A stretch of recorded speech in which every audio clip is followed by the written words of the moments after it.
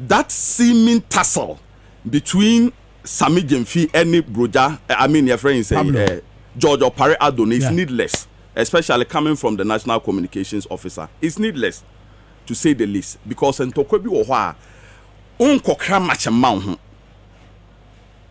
I don't know whether you are getting what I'm saying. It's needless in some people I mean to me can, but what is important is that in this year party beer, our internal shocks are the be absorb some of these things. It's very brand new. I'm for bohu mamo. Titu fa weekend ye. Say one shot.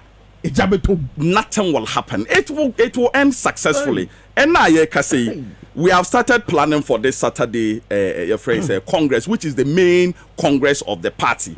It will end successfully. Delegates will choose people, leaders to lead the party without any trouble. Historically, our party has been able to withstand all these things. It is something that we have dealt with it several years over and over. You cannot have a party like NDC Congress, unlike MPPR, or must select some few elites. Because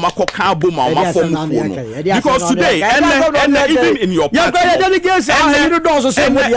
that's not true. That's not true. At the regional level, you have 10 representatives voting at your regional conference. We have 28. 28, you know, 28, all our delegates vote at the regional elections. That is what is important. At the national level, no, all our constituency executives vote, unlike your party. In Tianfambe compare, our party understands truly what democracy is. And I'm calling on our leadership, say they should be very careful about this. The elections are over. Whether anybody likes it or not, George Opare is our national youth organizer, and he will remain as our national youth organizer for the next 4 years, if only he has life.